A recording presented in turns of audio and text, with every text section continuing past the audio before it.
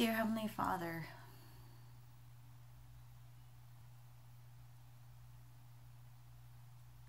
you are full of signs and wonders and mysteries beyond imagination.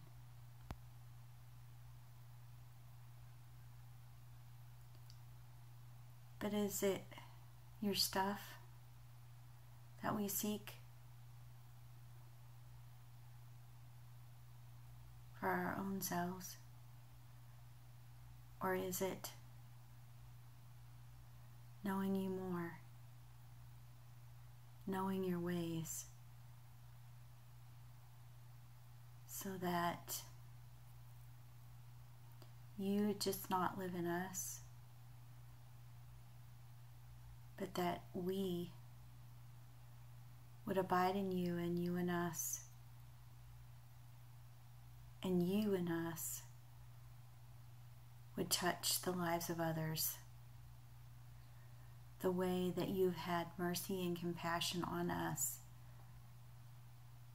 and in our helpless state came to save us from ourselves and our sin and all that the enemy would do to us, because we are precious in your sight, every single one of us. So Lord, let your light so shine in my life that your words would touch the lives of other people. In Jesus' name I pray and ask these things. Amen. Okay, so the Lord wanted me to share, and everything that I would ask him about, he said no. So as I was pondering all of that, he reminded me of the torment that I went through. And before soul healing, before I had been introduced to Katie Souza Ministries, I had never heard the verse that talked about in John about being prosperous and being in health, even as our soul prospers. And I never had an understanding of that. So as I started into soul healing, prior to that, I was in a situation that would be impossible for me to be able to work through in God's way. And I was not happy about it. But I just kept praying and reading the Word every day, at least 5 minutes. That was a vow I made through another seminar that had to be broken.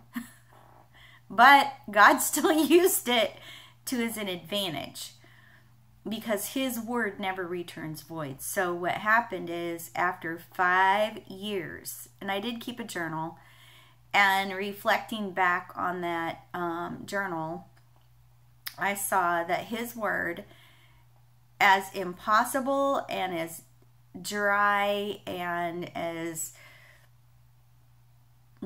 just my whole attitude, God still used his word to wash me little by little by little. And then when I was given the link to Healing the Wounded Soul, God knew that I was ready to hang on for a journey like no other in my life. So this morning, I have been watching. They have a lot of miracles breaking out, a lot of seminars, a lot of really positive things, and people are getting healed, and you can feel the power of the Holy Spirit. And as I was pondering all this, God asked me this question. He said, "Do you want the miracles for you? Are people seeking me for the miracles for themselves? Or because they want that intimacy with me? Do they just want my stuff? And as I was talking to the Lord, I said, well, I know in the past I have been very guilty of that. Let me give you for instance. My husband and I are very wounded people, okay? But for our own perspective, the other person is always the problem. I mean, seriously. We never look at a problem and somebody's irritating us and we say, oh, I'm definitely the problem. Well, as God showed me, I was the problem.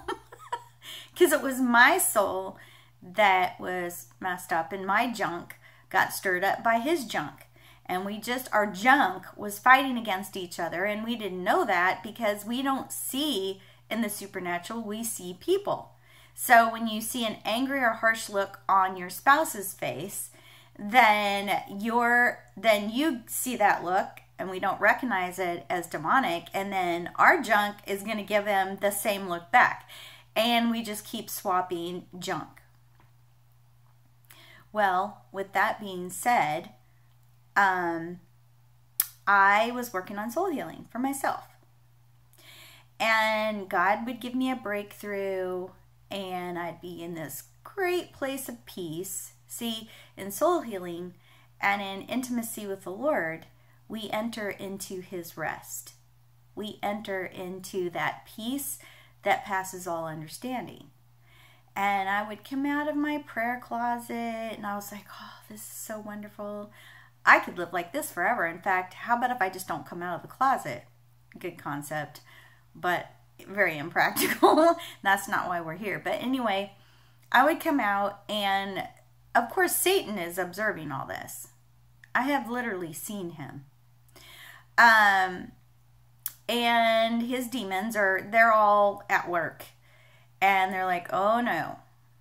So then something new would get stirred up in my husband, and out of the blue, some ridiculous thing would be brought up, and here I am in this place of peace and everything's great, and I walk in and his junk's up.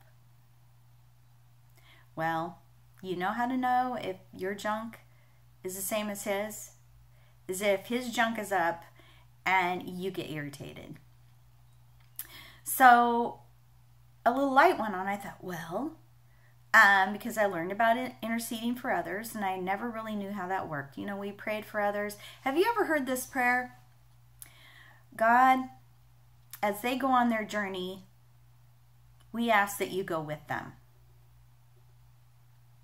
Is there a lot of power in that prayer?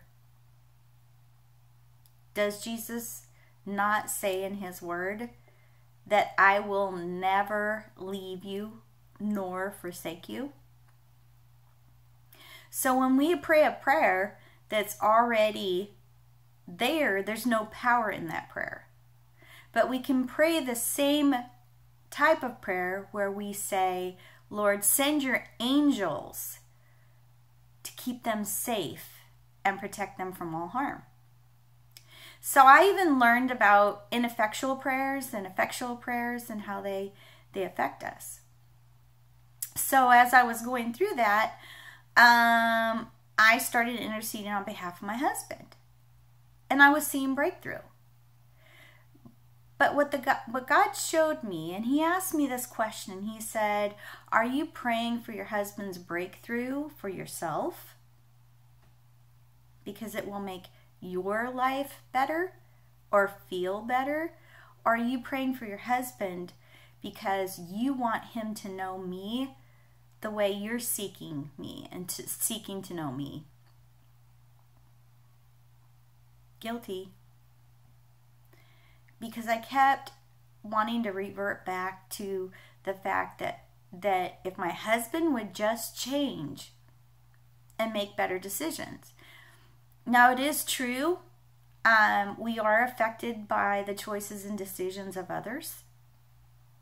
However, God did say that if we keep our focus on him, that we can rise above the storm and walk on water. Because he asked Peter, come to me, on a very, very tumultuous, crazy storm out in the middle of the sea, which you would never get me to do in a million years. These people that do these reality hunting for tuna and getting the prize, yeah, they can have all that. Just a day in my life, that's all the storm I need. So when I had this conversation with the Lord, it was like Satan will go before God. He's the great accuser, but we are covered by Jesus, and he's our intercessor. He's our defense attorney. But he can still, because he's sitting and watching and studying, him and all his kind, and he can still go before God, because it's what he did with Job. They're not interested in you, they just want your stuff. And I had to confess, I was guilty. My motive wasn't pure. So I had to repent of that and just turn my focus back on the Lord, because in him and all that he is, like the best friend in the whole wide world, the best father, the best everything, is the light of life. In him is the peace that passes understanding. In him are we freed from jealousy and envy and greed. Have you ever saw blessings on other people and say, God, why don't I get them? What are we looking at? We're looking at the appearance of their blessings. We're not looking at the Lord. And that's why there's strife and envy and jealousy among us. God knows. And he wants to bless us. But true blessings come from just knowing him, spending time with him. Are we wanting to get home from work and relax and watch TV as our place to unwind? Or is one of our favorite places just time with the Lord? Going in our prayer closet and just wanting to share our hearts with him and let him share his heart with us, because he will. So with that being said, freedom, true freedom, is in all that he is, as that intimate place in us and us in him. And there's nothing like it in the world.